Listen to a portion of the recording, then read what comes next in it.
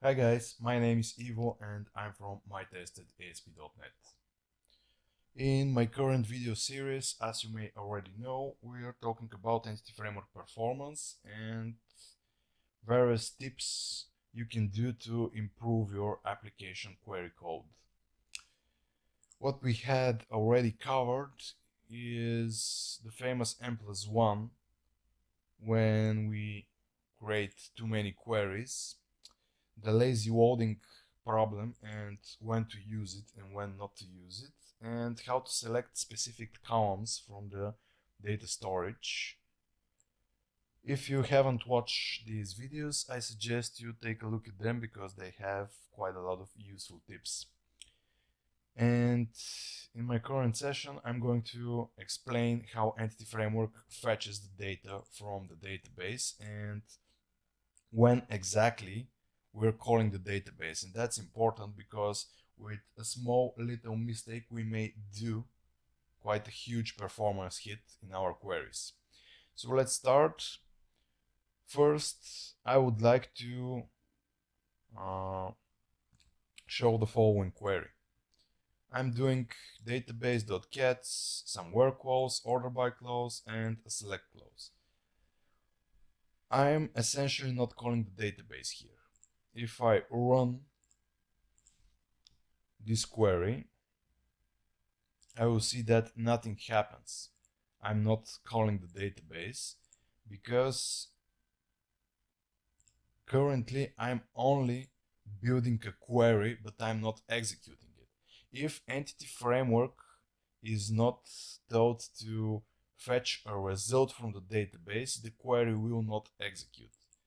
So these three calls here are just chaining a builder to build the query, but they are not calling the database with an SQL query. So how to fetch data? Fetching data is done with some of the link methods which require executing a final result. I have listed some of the methods here, but that list is not complete. But these are the most common ones. Also, all async versions of these methods are also calling the database.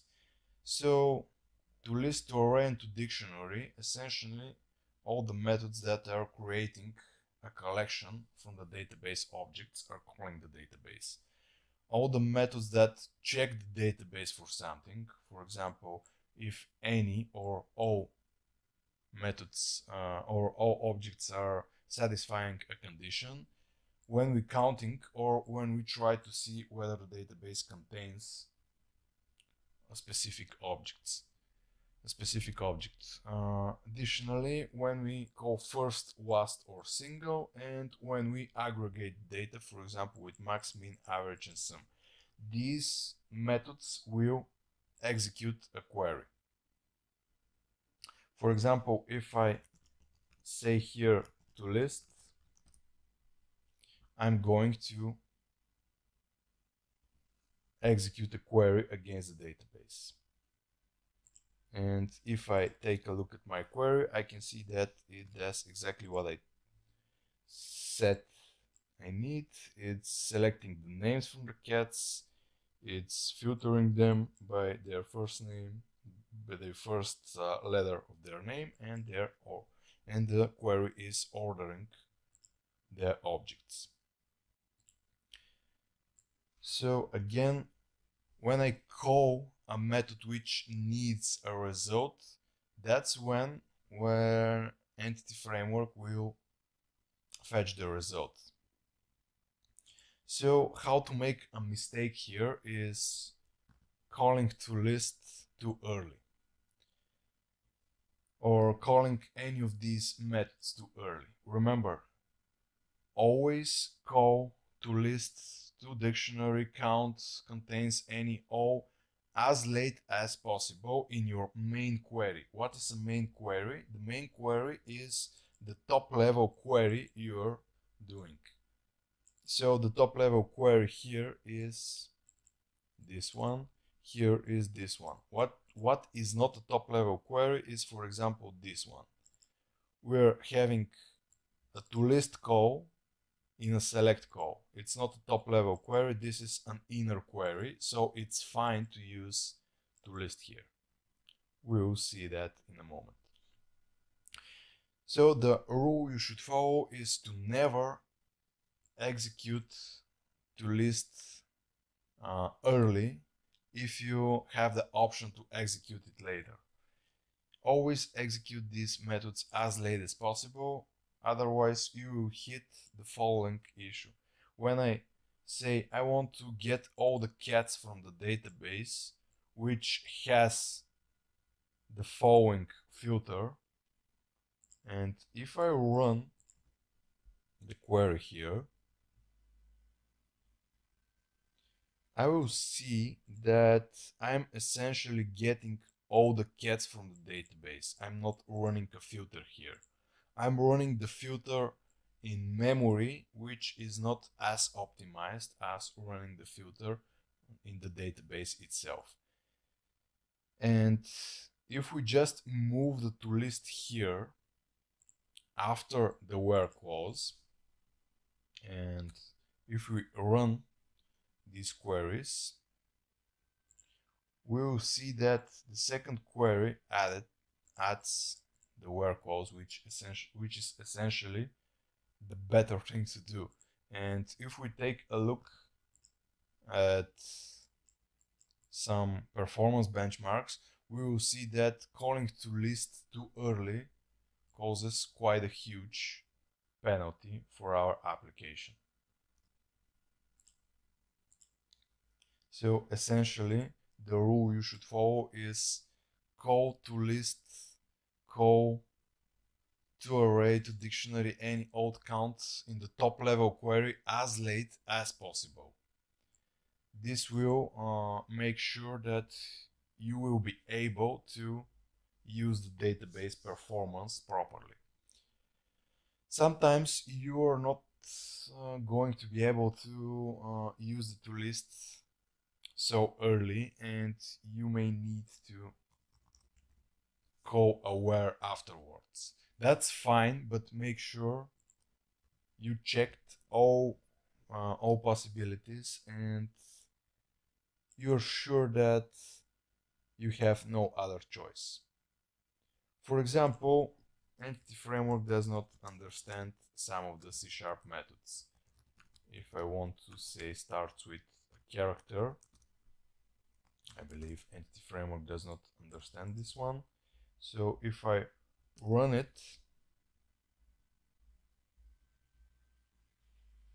I will get an exception that Entity Framework does not understand starts with a character. So unfortunately, I will not be able to transfer this method to the database.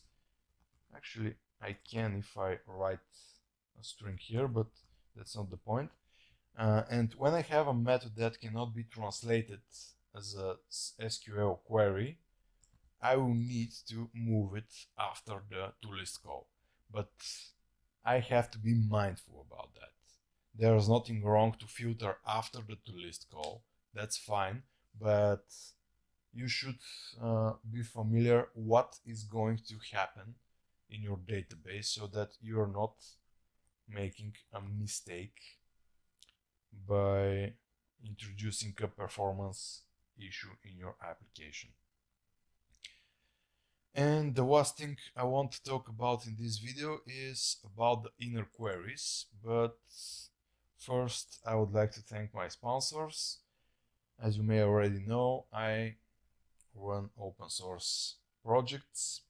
They are mainly for the ASP.NET framework, and they allow you to assert your web applications in a cool, strongly typed, fluent manner.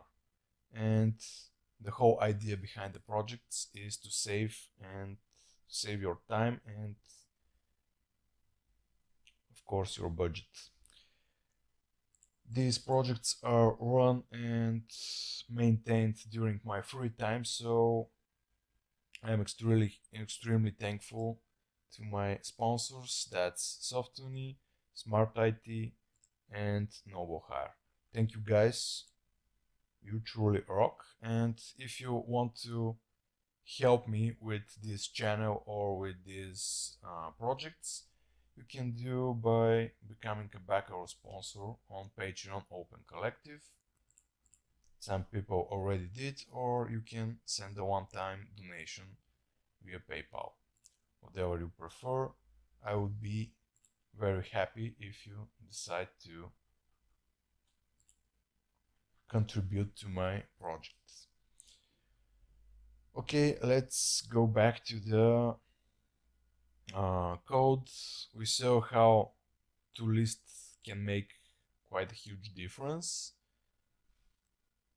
and that's only valid when you use it in the top level query. If you're not using it in the top level query, it doesn't matter with Entity Framework 3.0. If I call to list here, and if I don't call to list here, the result will be the same. Let's see. So I'm going to run the final query, which essentially selects from the cats table all other cats the current cat owner has. And if we take a look at the generated SQL, we get an inner join with the owners and join with the cats. So that's what it happens when we don't have a to list here, and when we have a to list here, the result will be exactly the same.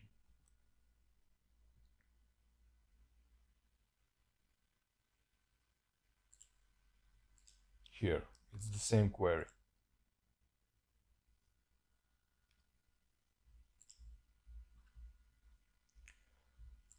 So using toList in the inner query won't matter that much in Entity Framework 3.0.